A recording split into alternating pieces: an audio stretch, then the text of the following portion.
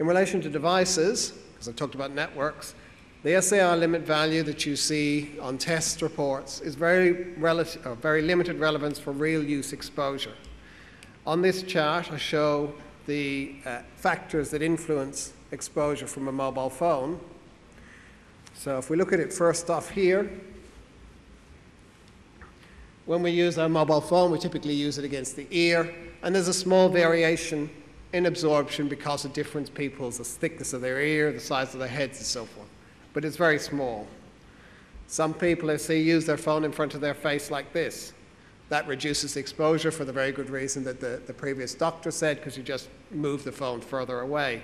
But even then, we don't see very much difference in exposure.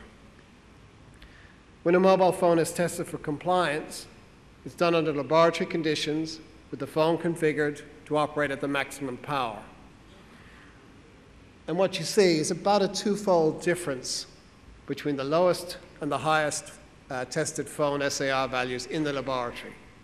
So people sometimes say choose a low SAR phone, but that's not really very instructive because it's tested for compliance purposes, worst case conditions, maximum power from the phone, and it's not a very big difference.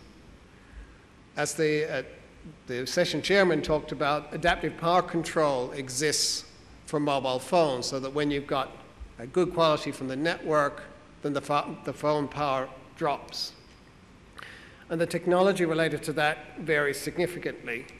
So here we have a GSM phone where the difference between the highest power and the lowest power is about a factor of 1,000,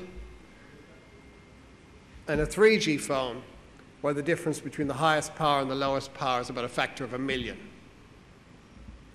So with a 3G phone operating in a well-designed network will operate at about 1% of its maximum output power more than 90% of the time.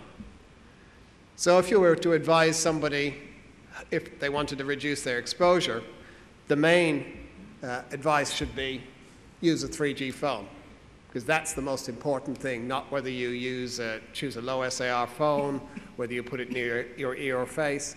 It's a technology that minimizes the exposure.